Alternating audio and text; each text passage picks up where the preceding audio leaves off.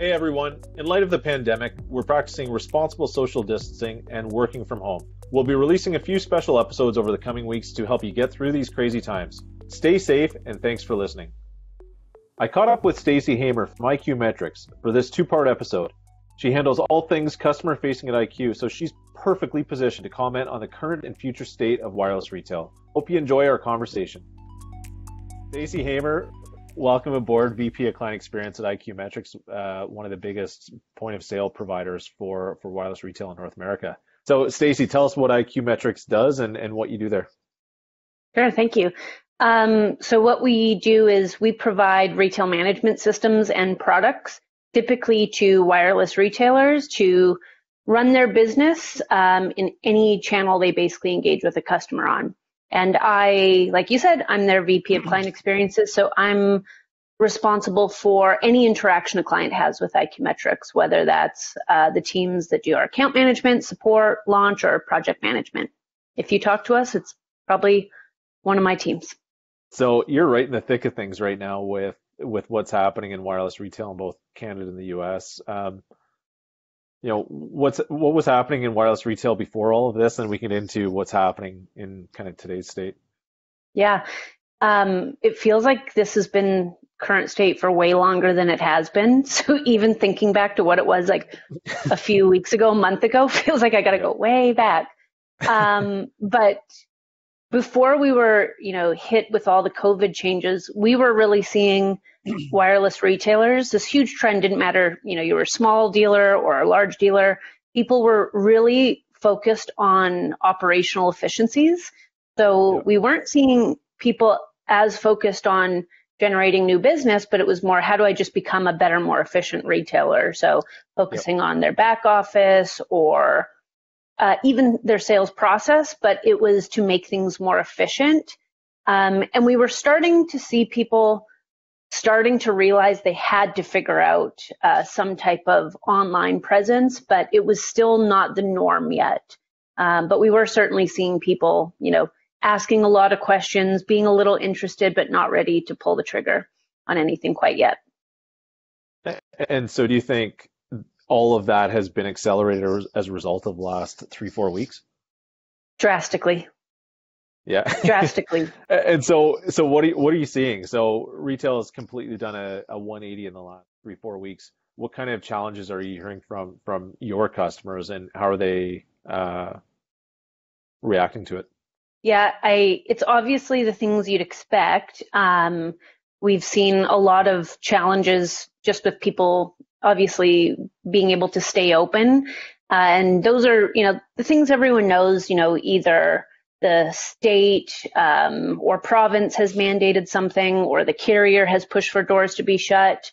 Even in states or provinces where, non-essential retail is forced to shut down, even though telecommunications is considered essential, what we're seeing is virtually any store that's in a mall, when the rest of the mall shuts down around you, you're not going to get any foot traffic. So most people are making just the decision themselves to close those stores, even though they're not mandated to. They're essentially mandated to. There's no one walking in the stores, and they just can't justify it. We've seen, across the board, virtually every retailer adjust their hours. They're opening later, they're closing earlier. That's, of course, has so many impacts for them with customers and foot traffic. Sure. And with that, staffing has just become a massive problem. It's not even just the lack of sales or people physically showing up to the stores. It's, do the staff feel comfortable being in the stores and working? So, I just chatted with someone yesterday who said, they had over 100 stores, and they had a 1 store to 1 staff member ratio. So if that staff member couldn't come to work, the store just didn't open.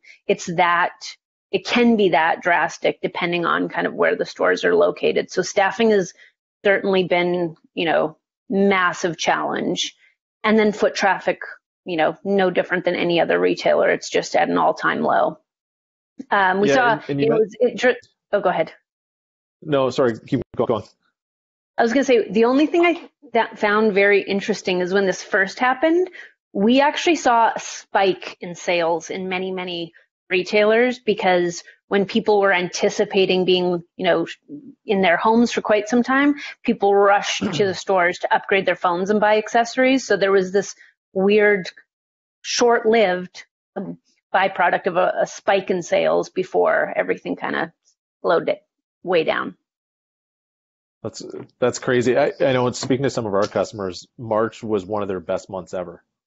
Yeah. Like the dealers have been open or carriers have been open for a long time. March was one of their best months ever. So it's kind of a shocking peak, and then they're right down into a valley in April. Yep. So how have those customers reacted, knowing there's staffing challenges, a bunch of their stores have closed? I think you mentioned a stat that more than 60% of stores in Canada are closed and about 40% in the US. How have your customers reacted to that? Yeah, very mixed. I think for the first week or two, it was way more deer in headlights, kind of panic. They didn't know what to do besides just try to survive. We've definitely seen a big shift in the last 1 to 2 weeks, though, where people are really looking to embrace, whatever they need to embrace to stay relevant. So some things that never ever existed in wireless, like curbside pickup, is a good example. You saw this rush of restaurants doing it, hugely successful. Something that's never existed in the wireless space before. And now I could name dozens and dozens of retailers who have put up posters, social media, all over their website, buy something online and we'll bring it out to your car. So we've seen people really start to adapt to new trends, and they're jumping on that really quickly, which I think has been really cool to see how quick they're shifting. And have your customers started to shift more digital or omni as a result of their stores being closed? Yep, hugely. So before all of this, like I was saying earlier, we'd have people ask us a lot of questions on, what it looks like to get an online presence. They're interested, but they're not sure. And all of those people have quickly changed their minds. Everyone's interested. So we can't keep up right now with the quantity of, inquiries and how quick people want to do. What I also love is that they're actually trying to use staff that historically would be working in their store or corporate office, and they're trying to reposition them to focus on omnichannel sales.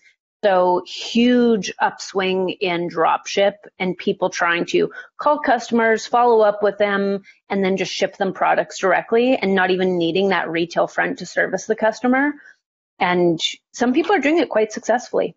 Yeah, we've had a lot of examples where our customers are still doing the customer outreach, through texting, through phone calls, just checking on their customers. But the shift in terms of where does the purchase happen and the whole intent of that customer outreach is really changing. And it's, who would have thought that curbside pickup would even be a thing in telco I know. a month ago? Like, that to me was unheard of. And then all of a sudden we're talking to our customers, we're having different dialogue on how to help their business. And all of a sudden curbside pickup has become a new phrase or term within telco, which is crazy.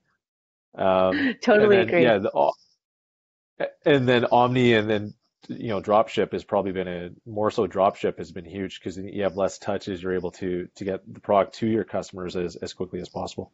Exactly right. That's cool. We've seen another big shift with appointments as well. So that was another thing that, just caught on fire as soon as any of this happened. People couldn't, adopt that functionality fast enough to try to, reach out to their customers and either set up a time to talk to them on the phone or set up a time for them to actually come in the store and prepare the store in a nice, safe way for the customer. But that's been another huge thing that kind of came out of nowhere for us, where, people were always interested, but not as quick to adapt. And that's been really cool. We've seen some really good success stories with that as well. Yeah, and it's funny to think some of the stuff that Statflo does or IQ does, some of it was nice to have, really cool idea, but not crucial to my business, like appointment booking. And now all of a sudden it's critical to their business. Dropship, same thing, is probably critical to their business as they get through this, and just that regular customer outreach is important. So it's an interesting dynamic, and I'm wondering I'm bouncing around a little bit, but I'm wondering what your view is of how much of that will stick in the new normal, whatever that new normal is? I actually think a lot of these new emerging trends are going to stick going forward. I think, the reality is we're not just going to go back to how business was before. Not wireless industry, no industry is. It's going to change how consumers engage with brands and retailers. It's going to, it's going to change everything that we know. So I think that retailers, especially wireless retailers, shouldn't view these things as this is just a Band-Aid solution or a short-term thing for us to focus on. Maybe it was initially, but it should be brought into, future planning, because these things are going to stick around. And so any examples of any of customers, dealers, carriers, whether they're your customers or just things you've seen in the telco space, anything that's been done really, really well in responding to all of this? One carrier who happens to be a client of ours, who I think has really adapted very quickly, is Bluegrass. They're out of Kentucky, and they have their own corporate stores. They also have dealer stores. They have done an absolutely phenomenal job with engaging their customers online, with appointments, and with their outreach programs.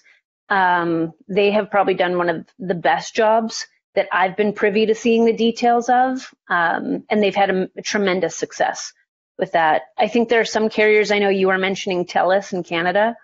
There's some carriers who are really stepping up to do things. And then, I don't know if I could name specific dealers that I think are doing really well, because I think there are just so many of them right now doing well, like really, really well. Like they've got positive attitudes. They're implementing changes so quickly, and they're doing it successfully, and they're tweaking the programs as they need to. So I think, there's a lot of good success stories happening out there right now. And do you think it's, you talk about dealers, their positive attitude, is it because they're focused more future state versus crap, I have a really big problem today? Do you think that's a big part of it? They're really working on the future state and their goal versus the sideshow that is today? I do. I think there's certainly some people who are still focused on I need to do everything to stay around and keep my business alive, which is completely fair. But then I think there are some people who are realizing this is not a short-lived thing. And then this is my point to adapt my business so that, when things do start turning around, that, I'm well prepared to continue to serve the customers in this new way they're going to expect. And my staff are going to be ready for that. And, it should be a more seamless transition back to whatever the new norm will be. But I definitely think there are some great examples of retailers who are setting themselves up to be really successful in the future. That's cool. Yeah, and just tying back to the Bluegrass thing, they've been really open about what their strategy is. I was on their website a couple weeks ago, and I was thoroughly impressed with them clearly articulating what exactly they're doing, whether it's curbside pickup, appointment booking to come into store to get their phone fixed, whatever it might be, how they're leveraging their call centers. It really, I think it is probably one of the best communicated plans to their customers as well. Yeah, great point. Yep, absolutely. Fast switching to future state, as we talked about a few times, a lot of folks are in execution mode. You talked about, some of the better ones are past the execution mode and focused on the future. Lights go back on, people aren't isolating anymore. What are the things that retailers, specifically wireless retailers, need to do to be ready to go? Like I've said it a couple times, I think first is people have to be ready to not be under the assumption we're going back to exactly how it was before. I think there will be, aspects that will go back, and I think there are new norms that, they've got to be ready for. I think one of the things that I've, always loved about wireless is how tight-knit of a community we are, whether it's, dealer to dealer, all us, partners and vendors. We're all really close, and we're all looking to do what's right for wireless retail. So I would encourage the dealers to talk to their peers, because we're going to be at a point of, well, what's happening in your market or with your carrier or your set of stores. What are you doing that's differently? And sharing with each other right now, I think, is going to be really important. So I think, working your network and keeping in touch with people on what's working is going to be super important. And I think getting ahead of things will be really important. One of the things I know is one of the biggest challenges right now that is going to be likely one of the biggest challenges going forward will be workforce optimization. If you've had to shut stores and lay off staff, how are you preparing to bring staff back on? And how, how are you going to bring those people back on in a confident and quick way? So I think getting ready for staffing is going to be probably one of the biggest issues people are going to struggle with going forward.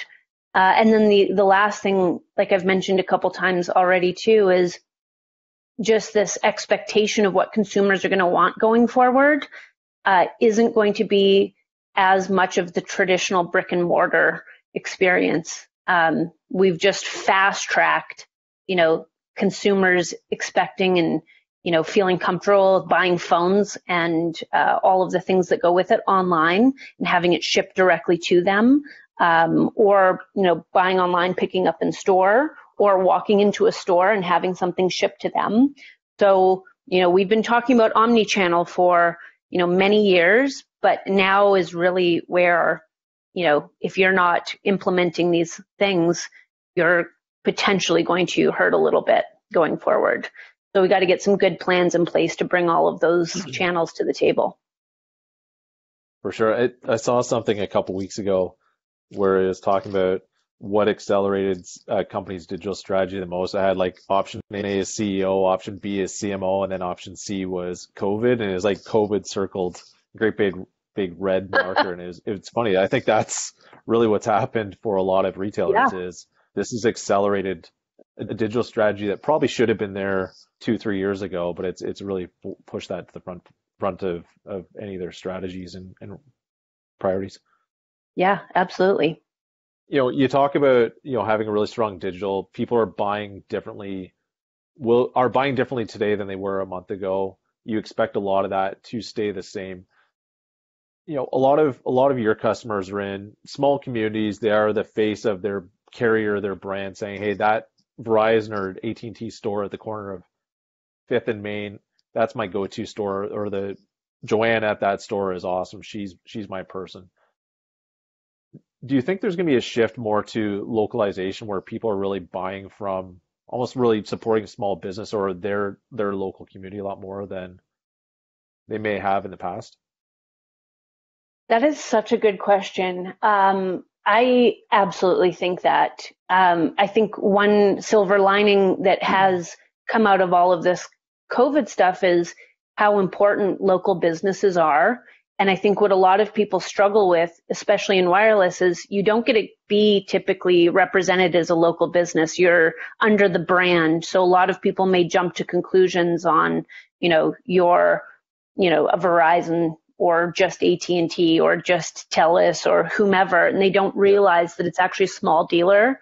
I think people in smaller communities likely are going to be at an advantage for that because they probably have a better brand locally than some others do. And I think that will be more important than ever for sure.